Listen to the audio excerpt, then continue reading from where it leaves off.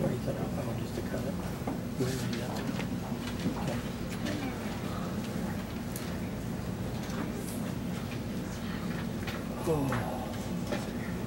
We are going to be back in the book of Colossians today. Paul's letter to the church at Colossae. So if you have your Bibles, and like James said, you'll find most everybody here will have a Bible that they brought. And so they can look and compare, check up on the pastor. We encourage that. There's nothing wrong with that. And, you compare the Word of God as we do our best to faithfully teach it, but we're imperfect vessels. And so sometimes we need to be checked on some of the things that we say to make sure it's in accordance with the Word of God. So we're looking at Colossians chapter 3. And Lord willing, we'll be able to get through verses 15 and 16 today. Paul said, "Let the peace of God rule in your hearts, to the which also you are called in one body, and be ye thankful. Let the word of Christ dwell in you richly, in all wisdom, teaching and admonishing one another in psalms and hymns and spiritual songs, singing with grace in your hearts to the Lord." And the Lord add His blessings then to the reading of the Word. Paul begins to talk about, as in this particular verses, he says something, let the peace of God rule in your hearts. The peace of Christ is the peace which Christ imparts. Jesus said that when he would go away, he would leave his peace with us. So every one of us should be experiencing the peace of God. Now this peace that Paul's talking about here is the sanctifying or setting apart peace of God for the Christian. It's not the justifying peace of God. There's two kinds of peace of God scripturally, and I'll just touch on it here just for a second. There's peace with God. Peace with God is the yielding of our hearts and our minds and our spirits to Jesus Christ. When we cast ourselves upon Him and we say, God, be merciful to me, a sinner. As the publican did there, Jesus taught. The publican said, he smote his breast. He said, God, be merciful to me, a sinner. And Jesus said that man went to his house. What? How did he go to his house? Justified. Thank you, Fred. He went to his house justified, perfectly in a right relationship with God Almighty. And he had the peace with God. He's no longer at enmity with God. God and he, as the song says, there was nothing between his soul and the Savior. And when we have the peace with God that He imparts to us, there's no more agitation, there's no more warfare. But we can also have the peace of God in our lives, and that is, as we just sang, some through the water, some through the flood, some through the fire. That God leads us in these various ways of tribulations and trial, but He does it all through the blood. And when it's His blood working on our behalf, speaking on our behalf, and then we have the peace of God in the midst of tremendous trials. And many books are written about Christians who had the peace of God in the midst of the most difficult of circumstances. They already had peace with God. Their hearts were right before God. But in the midst of all hell and high water, they had the peace of God. I think of my parents when our house was completely destroyed, basically in a flood, in the 1966 flood here in Three Rivers. If you know the history of the Three Rivers area and the Kauai area, most people are very familiar with the 1955 flood. Mike Schrofer would know about the 55 flood because that's prior to the dam being there, when the entire valley was flooded and homes in Visalia were flooded. And the 55 flood was so tremendous that homes along the river many homes were washed away. We had a couple here. The wife is buried in our church ecclesiastical mortuary. Her home as a teenage daughter in her 20s, was completely wiped out in the 55 flood. Well, when the 66 flood came, most of those houses were wiped out in 55, so it didn't have the impact that the 66 flood had. But our house was one of those that was spared in the 55 flood. I think there was 2 homes and a trailer park that was completely washed out in the 66 flood. But in that 66 flood, I remember my parents having the peace of God. Not only did they experience the peace with God, knowing that they were in right relationship with our Heavenly Father, but in the midst of those terrible circumstances, they had the peace of God. By the way, interesting to note, in the 1966 flood, when their house was completely destroyed in a flood, they were also in the middle of a battle for the church to be built. People think about the government, as DJ, and rightly so, talked about the government's antagonistic position against the church today. But in 1966, the full forces of hell were brought against Mom and Dad and the starting of this church. And so while he's gone before the Planning Commission to seek a permit, and there's been signatures garnered from as far away as Orosi and Dinuba and all around the valley, signatures were gathered so that a church would not be built here in Kauai. I won't go into all the details of it, but that's where they were in 1966. And then on top of that, a flood comes and destroys the pastor's home. The gates of hell were working, Satan was working overtime in Kauai Commonwealth at that time. But Mom and Dad had the peace of God in the midst of that horrendous situation. I was about 66, I was about 7 years old. Yes? Don't forget the end of the story. The church was built, is still here, and so is the pastor's home. Yes, the church was built, right. And the pastor built further up the river. The new house was built on higher ground, and the house that's still left of that flood, Warren, Luke, and Jenna live in, and Dad spent many years building a rock wall so that the high waters would be pushed a different direction. So he learned a lesson there too. All right, but he had the peace, Mom and Dad had the peace of God in the midst of horrific circumstances. So in this particular case, Paul says, let the peace of God rule in your hearts. The let. How do we let the peace of God rule in our hearts? Because he says here, let the peace of God rule in our hearts. Well, there's another word we need to look at, which is key, and that is the word rule. The word rule here, let the peace of God rule in your hearts. This word rule will be key for us. It's the Greek word brabeuo, which means to arbitrate or umpire. Very interesting word here. Rule is to be an umpire or arbitrate. The peace of God is to be a decider of all things within our hearts. If we're watching a baseball game, you have an umpire, and the man is he's stealing from first base to second base, and he makes a slide, and the catcher sees him going from first base, trying to steal second base. Everybody that follows baseball understands the analogy. Catcher throws the ball to the second baseman. The second baseman reaches down and tries to tag him before he reaches second base, and then the umpire has to make a decision. Did he make it safe, or is he out? Did the glove of the ball touch him before he touched the second base, right? So we follow that analogy, but what is going on there? The umpire is deciding safe or out. When the guy's coming into home plate and he slides in, and the catcher's there, and there's a big giant collision, and the dust flies and everything, an umpire is there to decide, is he safe or is he out? So this is a very interesting term here. Paul is saying that the peace of God should be a deciding factor in our hearts. We are to let or submit to Jesus Christ as the umpire of our conflicting emotions. If our emotions are conflicting in regards to something that is happening in our lives or something that we're doing,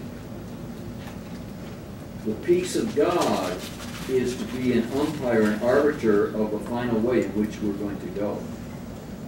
Many of you have experienced and can testify of living for Christ for many years, that in the final analysis, the decision that you made was because you couldn't get away from the peace of God in this particular decision. Whatever it was, you had the peace of God. Many a missionary in tremendous conflicts on foreign fields and facing death and persecution. While there was a certain fear and trepidation, they overcame that spirit of fear by power and of love and of a sound mind, and they had the peace of God, which took them through all those trials and tribulations. So the peace of God is to be an umpire amongst our conflicting emotions. But not only individually, this is written to the church at Colossae, so it's written to the body. Notice, if you would, the language here. In verse 15, let the peace of God rule in your hearts. to the which also you are called in one body. He's tying peace not only to an individual, but more actually in primary context here to the body of believers in which they are participating with Christ. Hold your hand in Colossians 3. Go back just a few pages to Ephesians chapter 4. Note what Paul said to the church at Ephesus here, Ephesians chapter 4 and verse 3. He says, a big word here, endeavoring to keep the unity of the Spirit in the bond of peace. So speaking to the church at Ephesus, he says, endeavoring to keep the unity of the Spirit in the bond of peace. That word endeavoring means to wrestle. Wrestle. You work hard at keeping the Spirit in the bond of peace within the body of Christ. We're to endeavor to do that. We're to wrestle to keep that unity of the Spirit in the bond of peace. And so he says, let the peace of God rule in your hearts, in Colossians here, to which also you are called in one body. Now, let me just say here, as a historical note, the church at Korea has been blessed with peace and unity throughout most of its existence. The only time, basically, we didn't have a prevailing peace and unity, the church at Korea, was during the split over the lordship of Jesus Christ circa 1991 and 1992. Satan had got into the church and brought in a spirit of fear, and people were, all kinds of fear, and fear-mongering was taking place. And so the peace of the Spirit in the body and the bond of peace was being disrupted at that time, in around 1991, and eventually it erupted into what's known as a church split, where a fair amount of the congregation goes another direction, and some of the congregation remain here. Some of you were here in those days. I know Mona was. I can't remember if Jean was. But some of you would have been here in those days. We were in Oregon, preaching up in Oregon in those days, but we were a part of the support of the unregistering of the church, the unincorporating of the church. The battle was for would Jesus Christ have the preeminence in the church at Korea, and many people got fearful when Dad proposed to unincorporate the church, bring it back under the lordship of Jesus Christ, and so we had a split. But the existence of the church from 1965 to 2014, we're almost on the precipice of 2015. What is that? 1965 to 2015 is what, 50 years? All right. Has been one. We're blessed with the unity of the Spirit, the bond of peace. As I speak to you the last few Sundays, I recognize there isn't an agitative current underneath.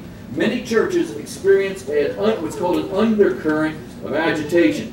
Half the people, or 10% of the people, are mad at the pastor, or they're mad at this person or that person. We have been blessed with a very much a spirit of peace. A lot of churches will go through a split every 5 or 6 years. Anybody been in a church that split just with regularity? 5, 6 years, 10 years? Church split, church split. That doesn't happen. We're very grateful to the Lord at the Church of Korea. That spirit of agitation, that undercurrent, is not here, and it has not been here historically. Somebody gets mad at the pastor and they leave. But they can't influence the other people. We almost had it here, attempted that about 6 weeks ago or so. A man and his wife came, and they were prepared to bring an undercurrent, some of you know what I'm talking about, to bring a dissension in the church. Well, when they began to put out their feelers, they realized it wasn't going to go anywhere fast, and so they never even attempted. They had planned on it because their spirit of love and peace is here, and we should wrestle to keep that spirit of unity in the bond of peace. Let me just say, I love to give this little illustration. We were talking about the unregistering of the church and how it brought a lot of, it split the congregation up. I think it was 2/3 of the church left and 1/3 stayed during that split. But one of the men had been at the Church of Korea a long time, because we were a corporation at that time. We were a not-for-profit corporation. Therefore, the church members, it was like a democracy. You had to vote by a 51% margin. That's what all the corporate churches are down in the valley and here locally as well, and all across the United States. It's a democracy. It's not run according to the Word of God. So 51% of the vote turned the tide whether the church would stay, state church, corporate, with a 501c3 not-for-profit status, or 51% would determine we want out of that not-for-profit corporate status. Do you understand that? So at that night, that Sunday night, when they were having a vote and they were having the discussion just prior to the vote, a man said, I'm against the church unincorporating because Pastor Campbell, that would be my father, Pastor Warren Lee, will have all of the authority. There'll be no checks and balances. He says, so I'm voting against it because we don't know what he's going to do with the money, all kinds of things. We need checks and balances. Well, the irony of that is that man went down to the valley, he left in the split, and he supported a church for many years, a very large church that has all the corporate trappings, all the protections, all the checks and balances, and lo and behold, about 10 years later, the secretary ran off with how much? $2 million. $2 million of the church funds. So the Lord has a sense of humor. While he feared that the church in Korea was going to go berserk and the pastor was going to take advantage of the people and run off with all the funds, he attended and supported a church with his tithes where the secretary absconded $2 million before they even realized she had done it. So I tell you what, the mega churches have money out the... They have a lot of money. That's how they do. All right. So, but anyway, it's kind of funny, wasn't it? I'm voting. We got to have checks and balances. We need corporate status. And he went to a church where the secretary had scammed off $2 million before they realized what has happened. But real well for him, I would like. I know who he is, and someday, if the Lord will allow me, I will bring that to his remembrance because he actually needs to repent. Those that left the church in that split, there was all kinds of gossip, there was all kinds of dissension, and they need to repent because God wants to have, Jesus Christ wants to have the preeminence of his church. Now, so we're talking about in the church, but what happens is, I want you to note this, people who don't have peace, check this out with your own experience, people who don't have peace in their own lives try to wreak havoc on the peace of the Lord's body in the church. You will see that. Say it again. People who don't have the peace of God, who don't have peace in their own lives, they try to wreak havoc on the peace of the Lord's body in the church. We used to have a lady here years ago. Anybody that knew her knew she did not care. She did not walk in a cognizance of the peace of God in her life. Always agitated, always high-strung, always on the verge of a blow-up, always on the verge of a whoop-de-doo. And she would bring that with her to church. People were walking on eggshells around her because they never knew when she was going to blow up.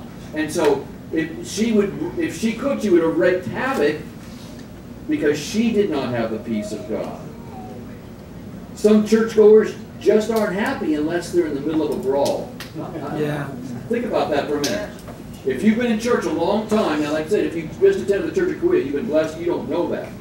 But there's a lot of churches that you can go to where there are people that are just plain old agitators. And they aren't happy unless they're in the middle of a big brawl, so to speak, in the church. Anybody know people like that? Anybody been to a church like that? There's a church here locally for a long time. The numbers stayed way down. I'm talking 5 or 6 people for the longest time because the controlling entities in that church was a woman who was a brawler and just had to have everything her way all the time.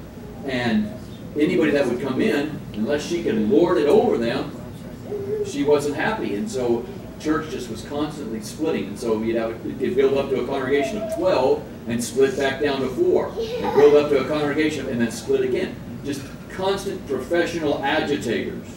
That's why I use the term sometimes, I use the term blessed subtractions in the church world. Now the mega churches, the emergent churches don't understand this. They want every number to say that, to show their success within the church, and maybe that person will flip a $5 bill in the offering at the end, and they can get all the money that they want. But I'm thankful that some people have left the church at Kauai. I call it a blessed subtraction. Now, I like to build the church at Kauai. I wish the place was full. I certainly. But there are times when these agitators go and they can't wreak havoc, so they're not happy. They've got to go somewhere else where they can put dissension. They can put the undercurrent, because that's where they're most at peace, is when they're causing an undercurrent. So I just say, Not only can we have blessed additions when new folks come in and we're thankful and we bless the Lord for that, but we can also be thankful when folks leave. The same door that lets us in to the church is the same door that we can exit as well.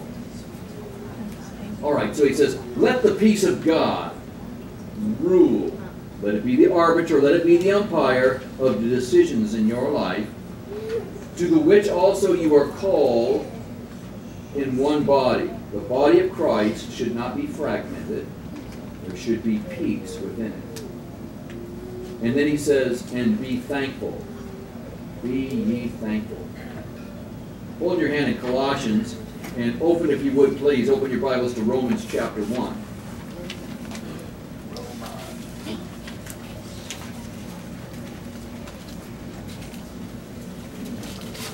Just a little note here on the importance of being thankful. I'll begin reading in verse 18 of Romans chapter 1. For the wrath of God is revealed from heaven against all ungodliness and unrighteousness of men who hold the truth in unrighteousness. Because that which may be known of God is manifest in them, for God hath showed it unto them. For the invisible things of him from the creation of the world are clearly seen, being understood by the things that are made, even his eternal power and Godhead, so that they are without excuse. Man, the created world is enough to testify. My dad used to say there's enough revelation of a blade of grass to convince any man to follow God. There's enough revelation as you take that blade of grass and look at it under a microscope. There's enough life there to convince any man about the existence and creation of God, so that they're without excuse. Now, verse 21. Because that when they knew God, they glorified him not as God, neither were thankful. The non-Christian is a truth suppressor.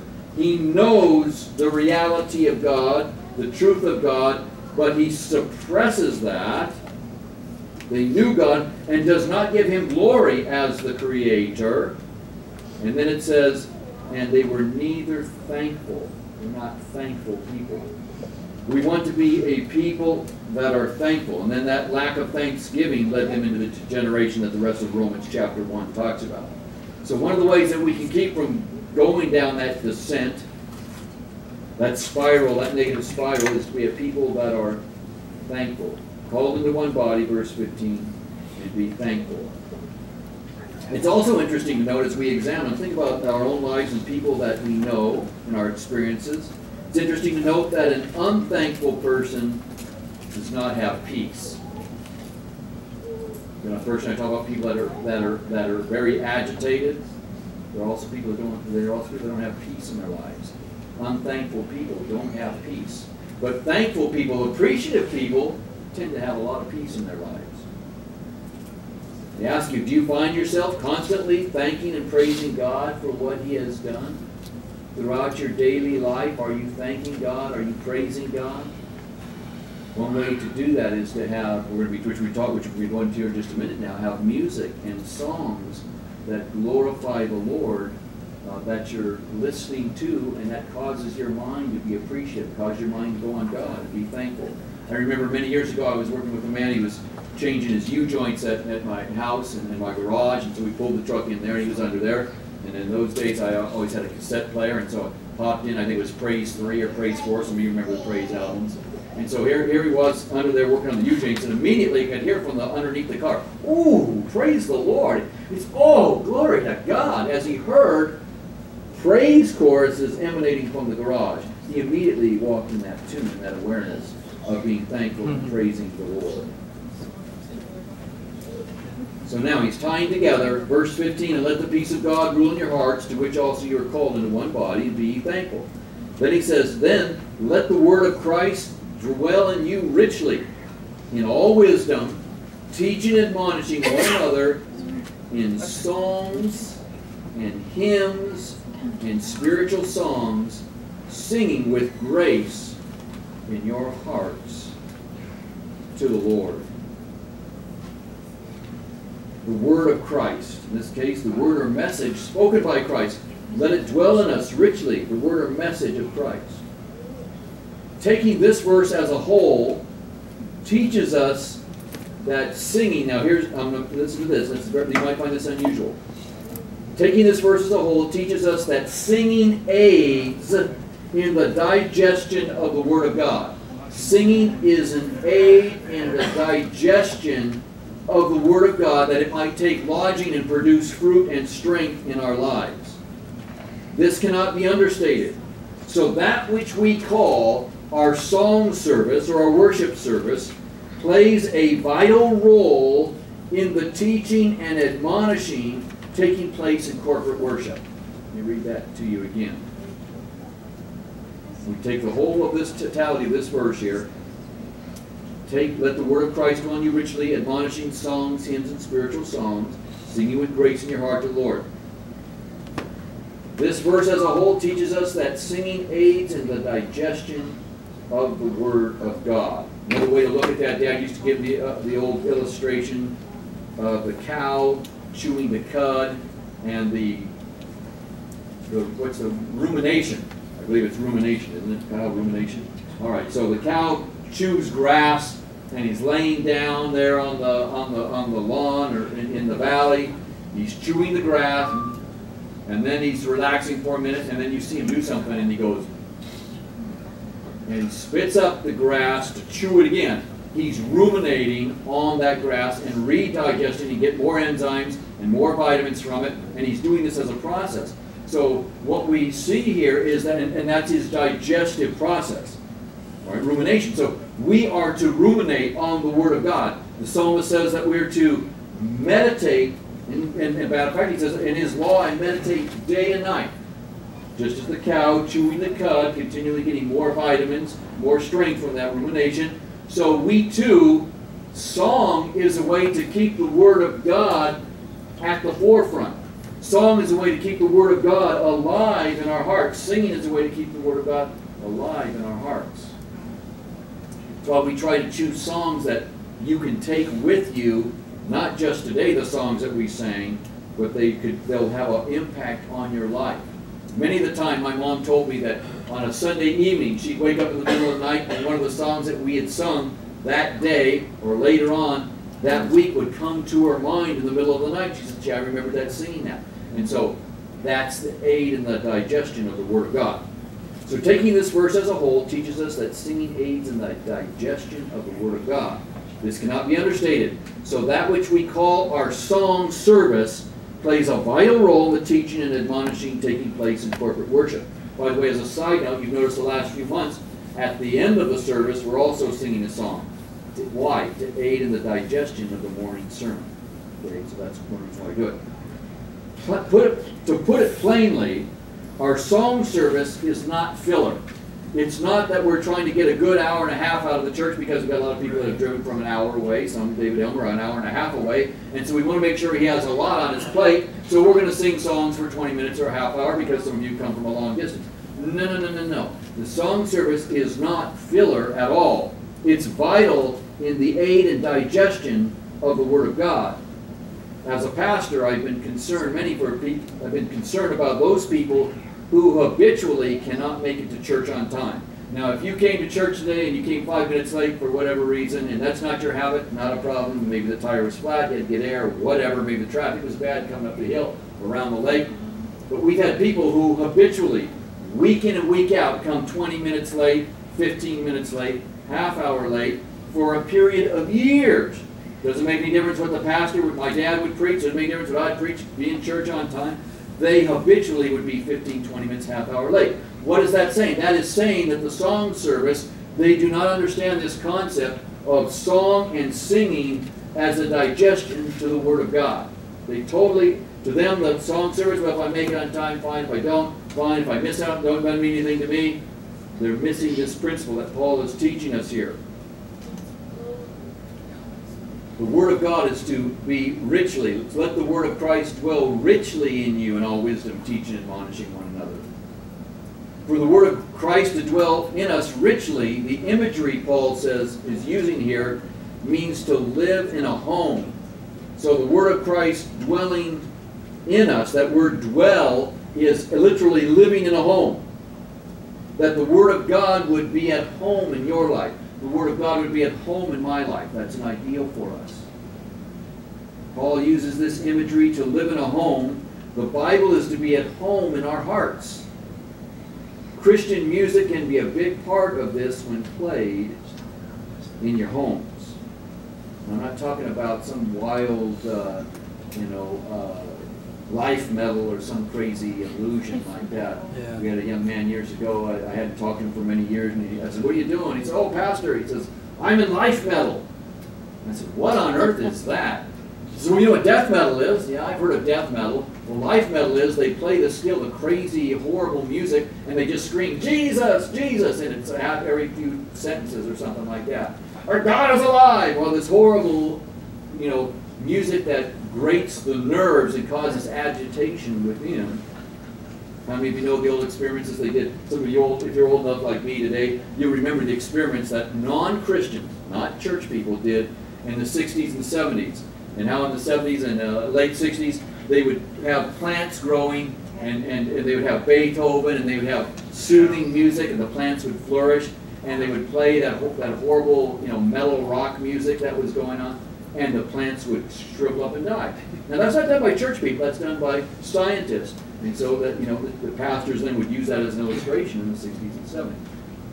So we're talking about music that has the grace, as Paul here says at the end, grace in your hearts to the Lord. Music that is imbued with the grace of God in it. So Christian music can be a big part of this when played in our homes. And of course, it's certainly done in our churches. So he says, "Then let the word of Christ dwell in you richly in all wisdom, teaching and admonishing one another." In Psalm. Oh, by the way, I don't think I got a chance to do this. By the way, thank the Lord for reminding me. Just about 2 weeks ago, somebody sent me an email. And it was one of these metal Christian rock artists. Now you can get this on YouTube. If you want me to prove it, I'll prove it for you, and I'll get it on YouTube because I can still find it. I forget what this guy did. I know he come out and he's a famous guy, and I don't even remember the band that he plays in. Contemporary, right now going on as we speak today, or it was as of a few months ago. He come out and confessed that he was an atheist, and he'd been singing on the Christian rock circuit for a long time. And he said, what's all the fanfare about? Most of the guys that I'm associated with are atheists in the Christian rock circuit. They don't believe. They're making money. How many of you remember Gene, the preacher? Gene, somebody help me. Scott? Thank you. Pastor Gene Scott. I remember him back in the 70s saying, most of these Christian rock people, they're failures in the world of rock. They're no good, so they find a home in the gullible Christians in Christian rock music. And so, if you want that, I'll get that for you.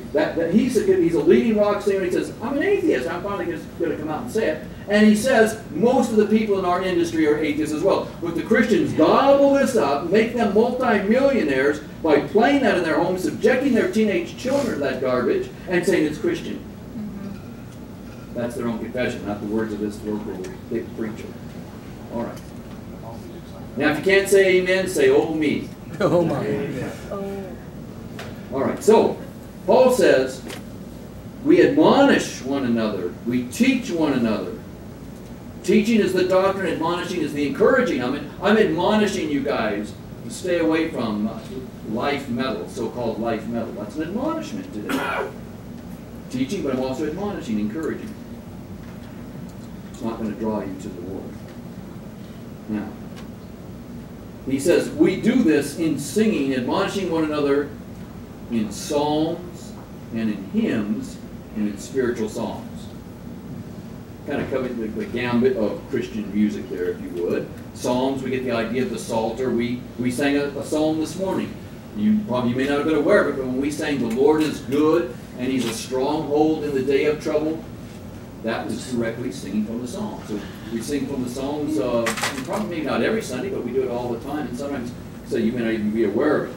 Most of the hymns that we sing are based upon fragments of scriptural verses anyway. So we sang psalms this morning.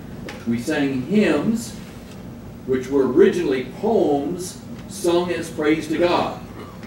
We sang what we would call 2 hymns this morning. We're singing psalms, we're singing hymns, and then we're singing spiritual songs. Spiritual songs, he uses the word spiritual there to denote the Christian character or composition of that which is being sung. So we sang, for thou, O Lord, art high above all the earth. That's singing the Psalms again. But it's also what we would call a Christian chorus that has been put, music and words that are put to based upon the psalm. So we sing psalms, hymns, and spiritual songs. Spiritual songs is a beautiful thing, folks. The book of Isaiah says a couple of times, sing what kind of song unto the Lord? Sing a new song. We're going to make a joyful noise unto the Lord in the book of Psalms. But in Isaiah, a couple of times, he admonishes the people to sing a new song unto the Lord.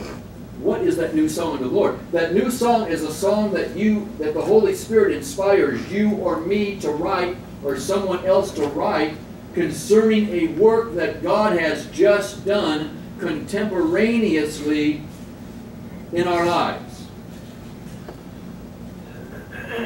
So, a new song might be, let's say the civil magistrate has come against us for some reason. And it doesn't look good, and the civil magistrate has come against us before at times. It didn't look that good. But God gives us great victory. So in that, someone writes a song about the victory that God has just wrought in His church amongst His people. That becomes a spiritual song, a testimony to what God is doing in the now. The Bible says Jesus Christ is the same yesterday, today, and forever. So I like testimonies in the Bible text of His miracle working, but I also like miracle working in 20th century and 21st century Christianity as well. Did I give you an example of that? Yeah. Yes. We're almost done here. Yeah, on the last. Contemporary, God working in it. When Dad and I started the ecclesiastical mortuary over here, I did a lot of studying because we understood that what the government defines, it regulates. And when you're dealing with the civil magistrate, he who defines the terms generally wins. So I did my research, and I found out that the government controls two things in this regard. It controls public cemeteries and private cemeteries. If you want to be a public cemetery, like there's down in Visalia, is the Visalia Public Cemetery. Very, very, very big cemetery there in Visalia. You can have a private cemetery. Sometimes Catholic cemeteries, or you might have a Masonic cemetery, is a private cemetery. But either way, the government's going to control those entities. Well, we're a church here that, the property, it's in the name of the Lord Jesus Christ, true and beneficial owner, and so it's in a different status. So when we wanted to put in a place to take care of to bury our loved ones, I realized that when we went to the civil magistrate, I couldn't be a private cemetery or a public cemetery. Why? Because they would say, where's your permit to operate a private cemetery? Where's your license to operate a public cemetery? So I began to study, and I found out that historically, Christians, according to Black's Law Dictionary, have had an ecclesiastical mortuary, which is a fancy term for a burial ground for their dead, an ecclesiastical mortuary. So Dad and I go to the place because we're getting a permit for the disposition of removal of the remains. So what we did was we took 3 bodies from the Three River Cemetery and moved them over to this property. And how many of you know, Dad and I just didn't get a backhoe and say, well, let's just dig right here, son. I think we can find this to be a good spot. It didn't happen that way, right? You just don't go to a cemetery and bring your backhoe or your shovel and start digging it up. You get yourself in trouble quick. You've got to have some proper paperwork. So we were going to the place called Vital Statistics with the proper paperwork. To get the proper paperwork to do a disinterment. All right, so Dad was there. I think I've told you this story before. I like to do it because it's showing you the power of Jesus Christ in the now. Jesus Christ the same yesterday, today, and forever. So I'd done my study, and I said, Dad, if we ask for a permit for disposition for disinterment of the remains, to move them from one place to another, she'll ask for, well, where's your license, where's your number, where's your permit? And I said, I can't say it's for a private cemetery or public cemetery because it's going to put it in their jurisdiction. And he said, yeah, you're right. So I said, what we do have is an ecclesiastical mortuary. Now, if she asks me, where are these bodies going to go to, and I say, the ecclesiastical mortuary, she's never heard that term before. That's going to put up a red flag. So I can't win for losing. So what we did was, I remember we were in the car before we went in and we prayed. And I said, God, give me wisdom because I don't know what to say. And DJ just read about God putting in our mouths the words that we need to say, right? All right.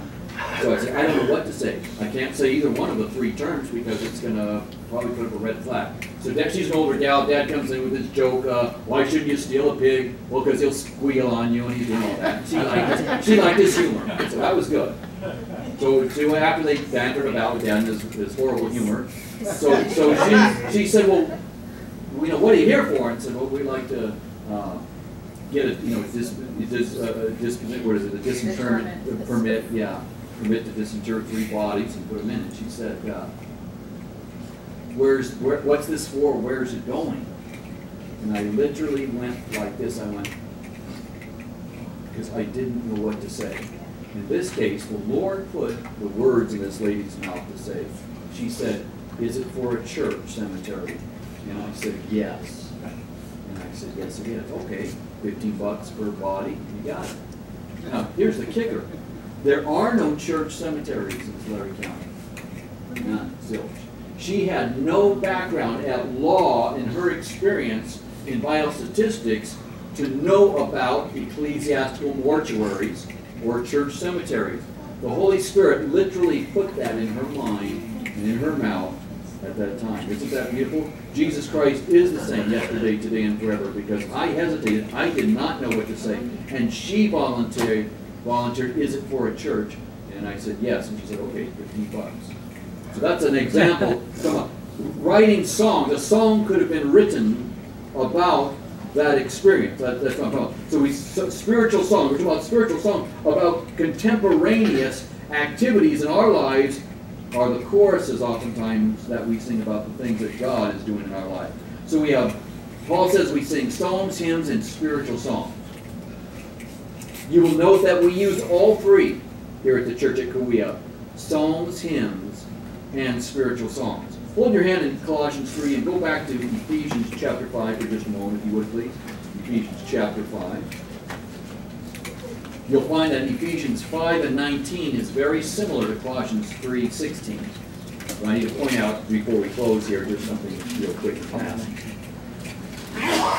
So Paul says to the church at Ephesus in Ephesians 5:19, speaking to yourselves in psalms and hymns and spiritual songs, singing and making melody in your heart to the Lord.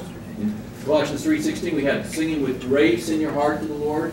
Here we have making melody. Now the reason why I bring this up is because the word melody is the Greek word psallo, which means to twitch, twang, or pluck, whereby we would play a stringed instrument with the fingers. So Paul, as he's writing to the church at Ephesus here, notice he says, speaking to yourself, not just an individual, but within the context of the church, speaking to yourselves in psalms, hymns, spiritual songs, singing and making melody in your heart to the Lord. That Greek word there, pluck, twang, twitch, the playing of a stringed instrument. We mention that because how many of you are familiar with the churches of Christ? They're very popular here in the valley, but they're very popular in the south. There's a segment of the churches of Christ, which is a denomination that teaches that instruments are not to be used in corporate worship. Everybody ever been to a church of Christ where you cannot use instrumentation? Yeah. And they say the reason why we cannot use instrumentation is because the New Testament nowhere condones the use of an instrument in its worship. They'll recognize instruments it's replete throughout the Old Testament, but they were those that would divide their word up. We take what we call the doctrine of tota scriptura. We believe in tota scriptura. That is, from Genesis to Revelation, this is the Word of God. And we believe that the Old Testament, according to Paul in 2 Timothy 3:16, was written for doctrine, reproof, correction, instruction, and righteousness, right? There's a number of Christians today that hold that the Old Testament does not teach doctrine and reproof and correction, instruction, and righteousness. Therefore, they say because the New Testament does not specifically authorize musical instruments, we won't have them in our church. There's no pianos, no guitars, nothing like that. Did you have something, Dave? Can I offer this? You said from Genesis to Revelation, the Word of God. But to emphasize that, it's the inherent Word of God. There is no mistake. Those same people will hold up translation errors they think. Yeah. And I maintain it's the fact that they don't know today that they're wrong about that. It's inerrant. We believe it's literally, as Paul says, to Timothy, God breathed. Now, so I just mentioned this as we're talking about psalms, hymns, and spiritual songs, and making melody, that the word there, if you, for those that throw out the Old Testament, and there's a lot of Christians in America today that throw out the Old Testament, within the New Testament context, I'm just simply trying to demonstrate, we have a verse here where it appears that instrumentation is taking place, because it's the pluck, it's the twang, it's the twitch on a stringed instrument. Well, the Greek there, pluck, twang, twitch, and that's, you do that with a stringed instrument. So we have in the book of Ephesus instrumentation, I believe. Just a little point there when you're dealing with Church of Christ folks, okay? You can talk about Toda Scriptura or this aspect, whichever you want to do. I just think you just need to mention that, because if you don't know about the Church of Christ, they're down there in Bicester, there's probably half a dozen in Bicester. And they do not use instruments. They're very proud of the fact that they do not use instruments. They believe they're obeying us out of obedience to the Word of God. All right, so in closing then, Paul says that we sing with grace in our hearts to the Lord. This presents the essence of our singing. The essence of our worship is grace. Divine grace operating through us, and divine grace operating toward the Father. It's what one man, Gene Edwards, called re-radiating. That is, the grace of God, the love of God is come and it's been shed abroad in our hearts, and we re-radiate it back to Him. And one of the ways we give that love back to Him is through song. Psalms, hymns, and spiritual songs are to be an extension of the grace of God in our lives. It's a way in which we give back to Him. So that's why it's not just a small portion or a filler in the morning worship service. It's a time when you give back to Him. You re-radiate His love and grace back to Him. Colossians reminds us that from the beginning, the Church of Jesus Christ was a singing church. And we need to continue that wonderful tradition today and into the future. Amen. Father, we thank You for Your word today. I thank You for encouraging us, Lord, that let the word of Christ be an umpire in our lives. And Lord, that the word of Christ might dwell in us richly through admonishing one another in songs, hymns, and spiritual songs. Thank You for the attentiveness of this, Your people. I pray Your blessings upon them in Jesus' name. Amen.